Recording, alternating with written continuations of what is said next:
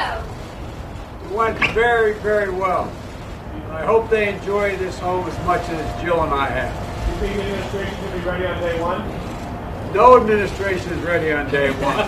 We weren't ready on day one. I've never met one that's ever been ready on day one. But I'm confident on day one, everything will be in good hands and they'll be handled anything that can come before it. Governor Pence, what are your biggest concerns about moving to Washington and the administration? Well, we're just very grateful for the hospitality today of the Vice President and the Second Lady. We had a very enjoyable time, and we got the Cook's tour.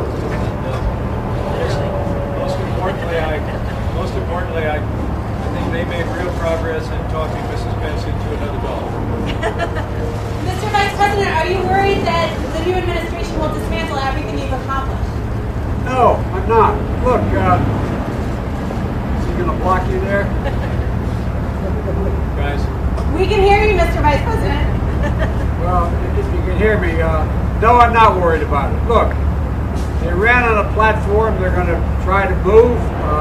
I think there's a lot of things that were done where we can reach some accommodation. And look, it's a whole new world, and we're prepared to work. I told Mike, the Vice President-elect, that I'm available to him 24/7. We've already talked about some matters relating to foreign policy and other things, and it's. I also said, although I'd been a senator for 36 years, chairman of the Foreign Relations Committee for a decade, and I had been on the national security apparatus for a long time, there's a lot you get down here that you're unaware of, that you didn't realize existed.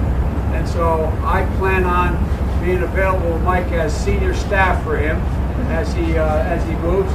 He'll be smart to reject most of my ideas, but I think he'll listen to some of them. Anyway, we're confident things are going to move. Thank you very much.